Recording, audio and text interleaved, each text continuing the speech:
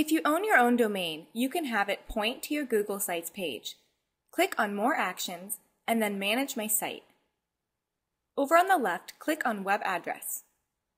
Now enter in the name of the domain that you own here. You must own that domain, and there are some steps you need to follow in order for this process to work. To see how, click on Learn More. Now this basically tells you the same steps I just showed you, but there's a link here to learn how to make CNAME changes. This is a change that needs to happen within your domain register, so it knows where to point the web address to. After you complete this, it should take about 24 hours for the changes to take effect. Thanks for watching, and don't miss the next episode in the Sharing Online with Google Sites series.